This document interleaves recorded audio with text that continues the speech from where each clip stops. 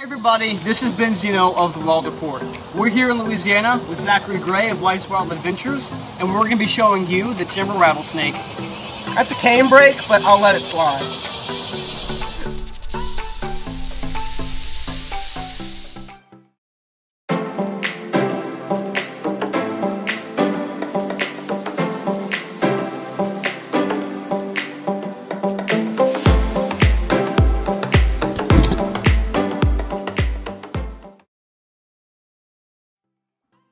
Throughout my animal adventures, there have been a few extraordinary wildlife encounters that stand out from the rest and will never be forgotten. Experiences that were so lucky, unexpected, or adrenaline pumping that they have become baked into my personality as a wildlife presenter. Today's video documents one of those rare encounters, and also one of the most charismatic pit vipers in North America. But like any great adventure, it wouldn't have been possible without some help from a friend. Alright, I think this thing's on. I stole Ben's camera to film this. I think he's somewhere back there. So basically what we're out here doing, there's this concrete slab out in the middle of nowhere, and this is where we catch canebrake rattlesnakes the most. We've caught some big ones. This is where I filmed my first two huge ones, and I really want to hook Ben up with a canebrake. I'd say there's about a 50% chance of finding a canebrake here. They're not super easy to find always, but then again, I don't go looking for them too often. So I'm really hoping that we can find him a really big one. As it turns out, we won the coin flip, and it didn't take us more than 20 minutes to spot a massive timber rattlesnake taking refuge from the intense sunlight under a concrete slab. And I had the opportunity to present the impressive animal for the camera. Alright, you ready? I'm filming. Alright guys, check it out. Now this is an absolutely beastly timber rattlesnake. Most likely, this is a large female, and as you can see, she's probably about 5 feet long. Now this is definitely the largest venomous snake that I've ever seen in my life, and definitely worked with. In the wild, it's very, very rare to see a snake this large. This really is an absolutely incredible first timber rattlesnake to find. Now you can see very first off, they're pretty easy to identify. On the back you have those black chevrons, usually on a copper to bronze border on the back, very distinctive. It actually looks quite similar to a diamondback water snake, although there are some key differences. Now, you've heard it the whole time, but check out that rattle. That is a big rattle, and that is basically just layers of dry skin. Well, you're okay. Layers of dry skin that accumulate over time. Now, there's nothing inside it. What actually makes the rattling sound is each of those layers hitting each other, and that produces that warning sound that you hear so commonly in all kinds of different movies. And anytime you think of a rattlesnake, that's what you think of first. Now, gosh, look at the girth of this animal. She is a heavy snake, and that's very similar. All pit vipers usually have quite heavy bodies, and you can see that head is much, much wider than the neck that leads up to it.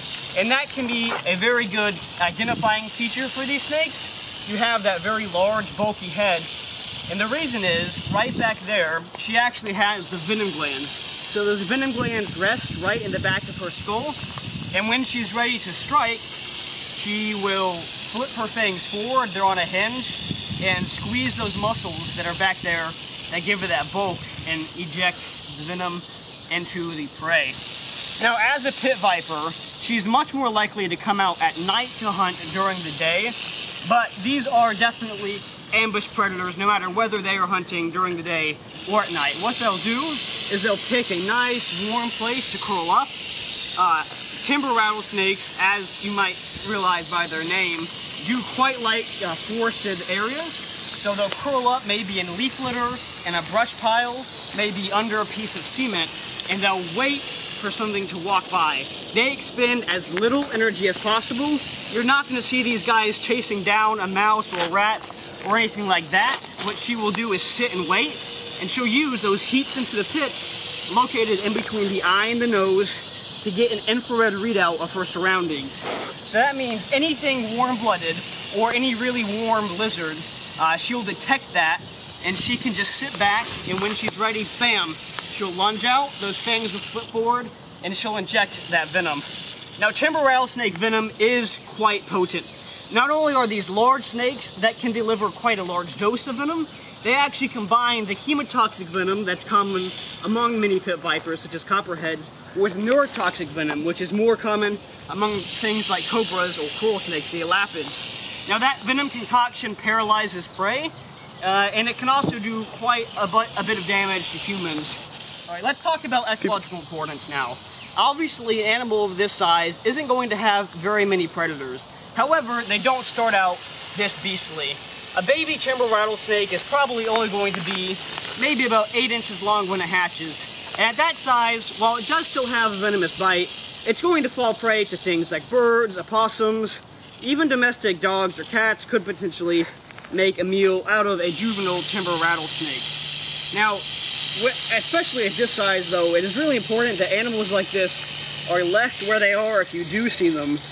Because timber rattlesnakes actually take about 4 to 5 years to reach sexual maturity, which is a really, really long time for a snake. And what that means is, if you take out a large individual like this from the population, you are severely limiting that the nesting population for that year. So these are definitely springtime breeders. Now, their breeding season will vary depending on geographic location.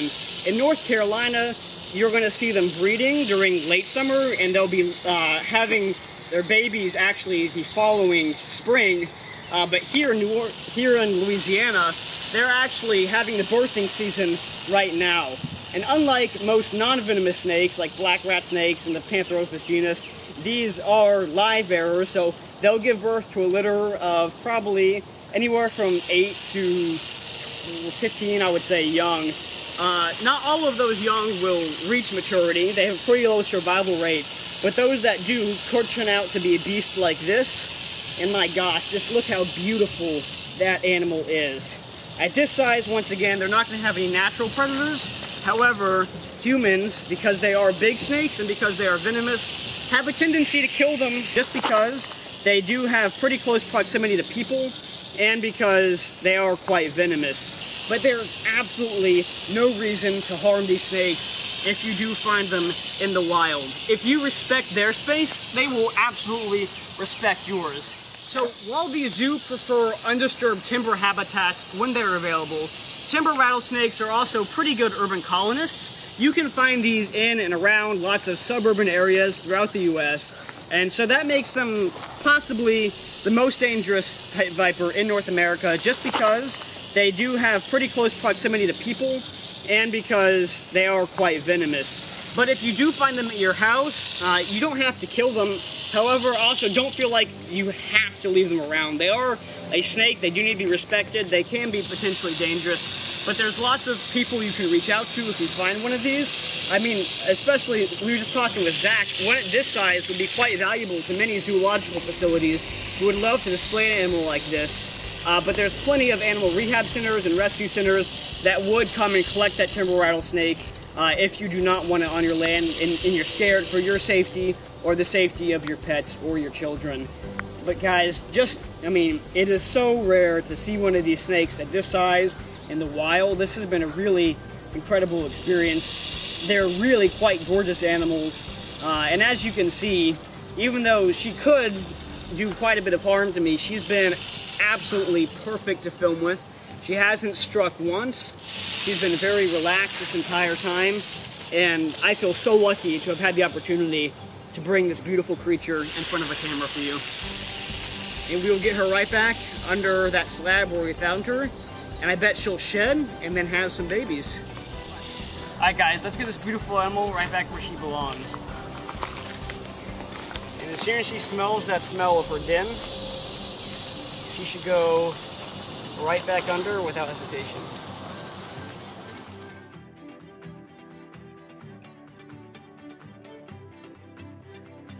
That was awesome. All right. That was the best. That thing was enormous. That was ridiculous. That's the biggest. I'm telling you, God loves you this week. I know. That's the biggest venomous snake I've ever seen. That was bigger than the one we had in captivity, and we were like, oh yeah, that's the biggest timber that is probably in captivity anywhere. Look at that thing. That thing was huge. I know my dad said it might have been bigger. I think the male that we caught that day was bigger, but Really? the rattle on that. Yeah, that thing was beautiful. So just, yes. I know we caught the beast. Well, everyone, that's just about it for today's adventure. I really hope that you enjoyed and learned something new about the timber rattlesnake. If you did enjoy, I would really appreciate it if you could leave a like on this video and consider subscribing to my channel for more educational wildlife content coming every other Saturday morning. Thanks so much for watching, and keep adventuring everywhere. This has been Zeno of The Wild Report, signing out.